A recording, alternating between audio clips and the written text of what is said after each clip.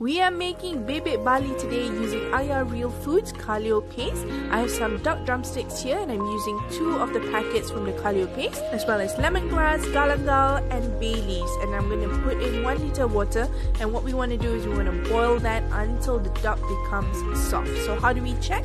We just poke it with a fork, and if it's easy to go in, that means it's cooked, then you remove it and then you reduce that sauce until it becomes really crispy. Next, we want to fry the duck in some oil. Now be careful because it's going to spit, so just gently fry it until they're nice and golden brown. To make the sambal, I have some onions, some garlic, some chili padi, as well as Kaffir Lime and torch ginger. I pour some hot coconut oil and season with some salt.